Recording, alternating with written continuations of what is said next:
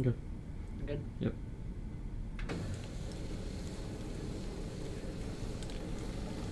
Speaking of real interesting movies, have any of you seen Black Swan? Yeah. It's alright. Did you know it was shot on 16 millimeters? Really? Wow, I couldn't even tell. Yeah, film is fracking awesome. Even 16mm looks great. Hey, some of those scenes were shot on digital. Looks just as good as film.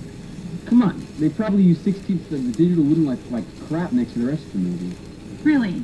You said you couldn't even tell. It looked alright, but 35 would have looked better. Oh, what about films that are shot entirely digital? They look just as good as anything shot on film. Take Book of Eli.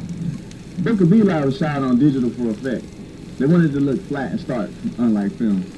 Digital has great color and contrast. You've seen Avatar. Fake green screen schmuck.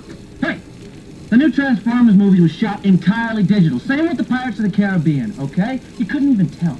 It's 50 years too early for digital to be considered equal to film. I can see this isn't going to be settled by words. Name the time and place. We'll be there. The field, 9 o'clock.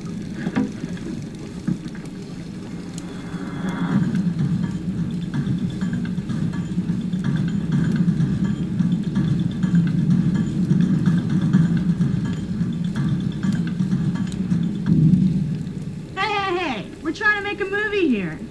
Using digital? You mean you were trying to make a film? Why don't you let the professionals handle this, kids? What does film have that digital doesn't? Ingenuity?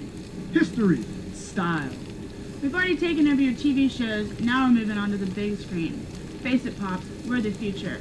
But I can do you 3 different ways before he can even load his camera, honey. Sorry, loser. I like a man who knows how to use his light meter. Quality over quantity, man. Your girlfriend said you got your shots off too quick. Well, your mom liked my depth of field last night, has been. You're nothing but one-button whores. Lab monkey bitches!